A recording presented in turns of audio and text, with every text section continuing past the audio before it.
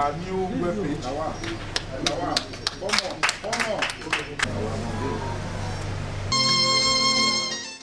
Glitz and glamour are the unveiling of the new ITV and radio website at the corporate headquarters of the station, Glasshouse Airport Road, Benin City, by the MD, ITV and radio engineer Elvis Obaseki, with some members of the management team of the station.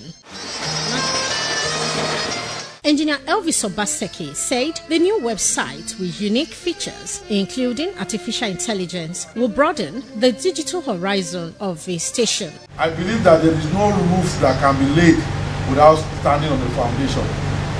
We have the foundation. That's why today is no unveiling of a website, but unveiling of a new.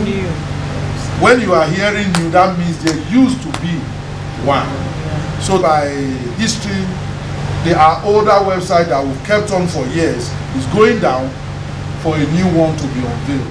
The website designer, Charles Wango of Black and Lee Creative Hub, who was part of the historic ceremony via Zoom, explained the features of the website with a new ITV logo, change of layout, live TV, and many more. But I think it's a feature that would definitely improve the relationship with business, content creators, and ITV.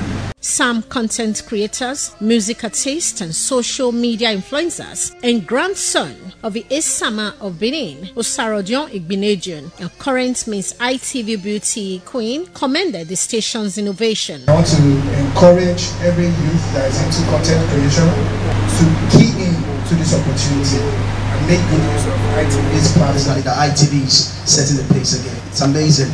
It's very, very overwhelming. I say thank you very much, ITV. The new website is www.itvradioNG.com. Deborah Ogbeifun, ITV News.